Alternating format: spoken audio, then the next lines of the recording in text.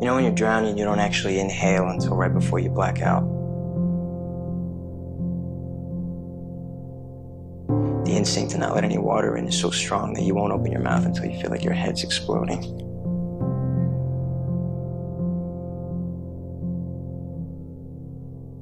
And when you finally do let it in, that's when it stops hurting.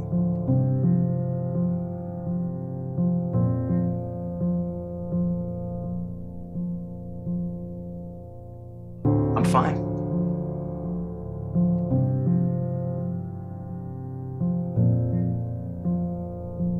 Yeah, aside from the not sleeping,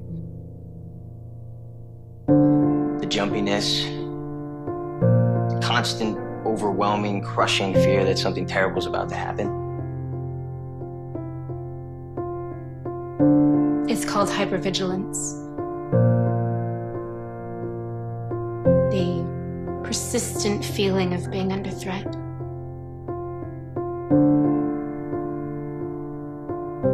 It's not just a feeling, though. It's like it's a panic attack. You know, like I can't even breathe. Like you're drowning?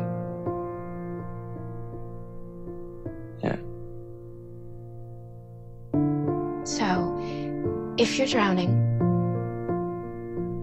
and you're trying to keep your mouth closed until that very last moment. But if you choose to not open your mouth,